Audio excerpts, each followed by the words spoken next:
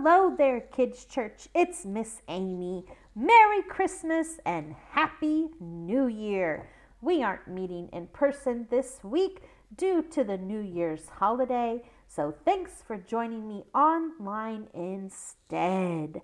Today, we're going to push past Jesus' birth story. We're going to push past when Jesus was visited by 3 wise men. And we're going to look at the next story in the Bible of when Jesus moved from his hometown. So join me for a story and some scripture reading from the Bible as we learn about this important part of Jesus' life. But first, let's do this. It's time now for our opening prayer, the Johnny Appleseed song. So have your big singing voices and follow me as we sing this prayer together. Oh, the Lord's been good to me, and so I thank the Lord for giving me the things I need, like the sun and the rain and the apple seed. The Lord's been good to me. Amen. Amen, amen, amen, amen.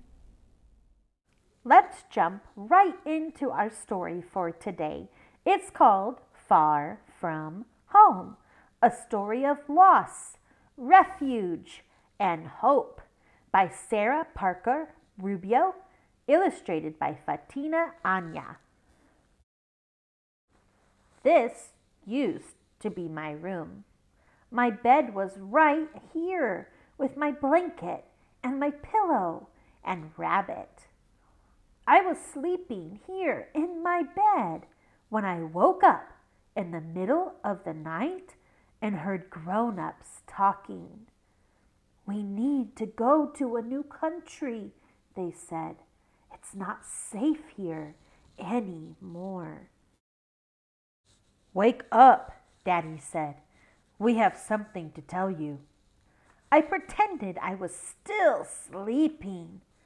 "I know you're awake," Mama said. I can never fool her. I opened one eye. Mama and Daddy tried to smile. "I don't think I want to hear what you're going to say," I said. I was right. "We have to leave home," Daddy said. "For how long?" I asked. "A long time," Mama said. "Maybe forever." "Are Grandma and Grandpa and all my friends coming?" I asked. "Not now," Daddy said. "Maybe later." Mama and Daddy tried to tell me why, but nothing they said made any sense. These used to be my toys, cars and planes and my helicopter, elephant and lion and bear, and of course, Rabbit. "You can only take one toy," Mama said. "Choose your favorite." They were all my favorites. I chose Rabbit because I have had him the longest. "We have to go right now," Mama said. "Hurry." I hurried so fast I almost forgot Rabbit. We walked for a long time. Then we got on a bus. Then we walked some more. "It's an adventure," Daddy said. I didn't want an adventure. I wanted to go home. "Don't worry," Dad said. "Soon we'll be in a new country. You'll have a new room, new toys, new friends." I wanted my old room. I wanted my old toys. I wanted my old friends. After the buses and the walking, there was waiting, and then more waiting, and then even more waiting. "Why did we have to hurry if we're just going to wait?" I said. "Please don't whine," Mama said. So I zipped my mouth up tight and shoved all the whining down into my tummy, even though it made my tummy hurt. But the whining didn't want to stay down. It got bigger and bigger until I was so big I couldn't keep it down anymore. No more waiting! Then everyone looked at me. There was nowhere to hide, so I just hid my face in Rabbit's tummy. Somebody touched me on the shoulder. I didn't want to take my face out of Rabbit's tummy, but the somebody kept touching my shoulder, so finally I did. That somebody was an older lady. Her face had millions of wrinkles, but she was smiling so big that even her wrinkles looked happy. Do you want to hear a story? The old lady asked. I don't want a story. I wanted to go home, but Mama was watching, so I said, yes, please. Good, the older lady said. This is one of my favorite stories. A long, long time ago, there was a little boy like you. Did he have a rabbit? I asked. I don't know, the older lady said. If he did, it probably wasn't as nice as yours. I thought that was probably true. The little boy was sleeping in his bed when suddenly his mama woke him up. I held Rabbit tight. Mama's waking you up in the middle of the night is bad news. The boy's mama said that they had to leave their home for a long time, maybe forever. His mama and daddy tried to tell him why, but nothing they said made any sense. The boy had to leave most of his toys. He and his mama and daddy had to wait for a long time. Finally, the boy got to his new home, but it was strange. His room was different. The food was different. The people were different. What happened to the boy? I asked. The older lady smiled. He learned how to live in a new place, and another new place after that. He grew up and helped many people. He could heal people when medicine didn't work. He could feed a crowd with one person's lunch. He saved a lot of people's lives. She put her hand on my shoulder again. But he never forgot what it was like, the leaving and the waiting and the different. I leaned back against Mama and hugged Rabbit tight. Mama stroked my hair. Is that a true story? I asked the older lady. The older lady smiled her best smile yet. Oh, yes, she said. It's one of the truest stories in the world. This is my room now. My new bed is right here with my new blanket and pillow. Same old Rabbit. The food here is different. The weather is different. The people are different. But I think I will find new friends here. Sometimes I miss my old home, but when I feel sad, I remember the story the older lady told me, and I remember that I am not alone. The end. You might have guessed by now, but the little boy in that story that the older woman told was about Jesus. And that's because Jesus was a refugee.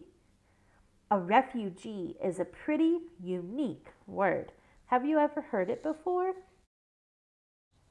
The term refugee refers to a person that is being forced to leave where they live in order to seek safety from war, from harm, or from a natural disaster. December 25th is the time that Christians observe Jesus' birth. Jesus might not have been born on December 25th, but that's the day Christians choose to celebrate it.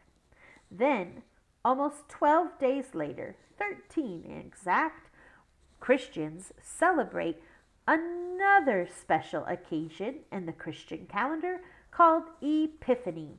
And that's where we Christians observe the arrival of the wise men who worshiped Jesus for the first time and gave him 3 presents: gold, frankincense, and myrrh. The next part of Jesus' life is where he becomes a refugee, and he and his family escape to Egypt. Yes, that Egypt with those big pyramids. The story that we read earlier, Far From Home, talked a little about Jesus being a refugee. But why don't we go to the original source and read it for ourselves? That's right, we're going to find this story right in the Bible. So pause the video if you need to go get your Bible so we can read it together. Let's be reminded that there are 66 books that make up the library of the Bible. The story of Jesus and his family being refugees comes from the book of Matthew, which happens to be the first book of the New Testament. Remember, the Old Testament is all of God's family before Jesus was born, and the New Testament is Jesus and beyond. Let's read it now. Join me at the book of Matthew, chapter 2, verses 13 through 15. Here is the word of the Lord. Jesus' family escapes to Egypt. Verse 13. When the wise men had left, Joseph had a dream. In the dream, an angel of the Lord appeared to Joseph. "Get up," the angel said. "Take the child, Jesus, and his mother and escape to Egypt. Stay there until I tell you to come back. King Herod is going to search for the child. He wants to kill him." So Joseph got up. During the night, he left for Egypt with the child Jesus and his mother Mary. They stayed there until King Herod died. So the words of the Lord had spoken through the prophet came true. He said, "I brought my son Jesus out of Egypt."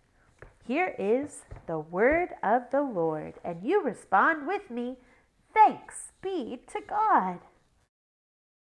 Thanks for joining me, Kids Church, for our online edition this week. I wish you and pray that you have a wonderful and blessed new year. I look forward to seeing you in person next week. Let's close like we always do, saying Jesus' prayer together. Our Father, who art in heaven, hallowed be thy name. Thy kingdom come, thy will be done, on earth as it is in heaven. Give us this day our daily bread, and forgive us our trespasses, as we forgive those who trespass against us. And lead us not into temptation, but deliver us from evil. For thine is the kingdom, and the power, and the glory forever. Amen. See you next time, Kids Church. Jesus loves you.